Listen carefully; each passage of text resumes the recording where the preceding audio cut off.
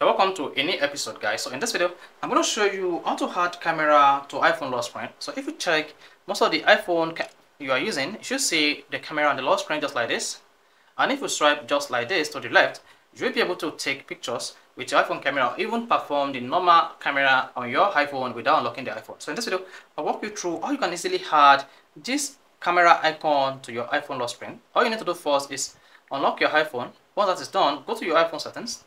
Under settings, scroll down and click on screen time. Then scroll down and select content and privacy restriction. Make sure content and privacy restrictions is enabled. If it is not enabled, you have something like this. Just make sure this is enabled. Then come to allow apps and click on that. Once you tap allow apps, locate the camera icon under allow apps and make sure the camera icon is enabled. If the camera icon is disabled here, the camera will be missing on your iPhone lock screen. Now to enable this camera, all you just need to do while on the camera settings on your iPhone settings, all you need to do to add the camera icon to your iPhone lock screen is just one on the settings page under allow. Then you want to make sure you toggle on camera, and once that is enabled, then let's go back to the home page and press the start button just once.